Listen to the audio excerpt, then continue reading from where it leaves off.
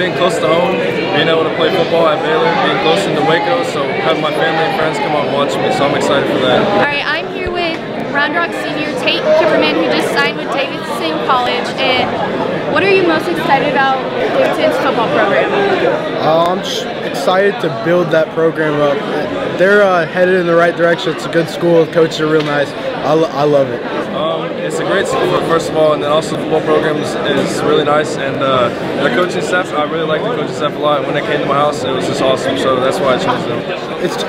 It's too good of an opportunity to pass up. School's great, people there are great, the coaches are great. It's just too good of an opportunity. What are you most excited about playing for Matt Rhule? Just his intensity and his philosophies on defense, and how we're going to be physical, and that just really set with me, and I like being physical on defense, so that's what I liked about it. Got any new details about Sikkim Squad 17 or the new recruiting class or anything? I haven't been on Twitter yet, so I'm not sure, but I hope we get a couple today, so we'll see. Alright, thank you. Sikkim Bears! Yes.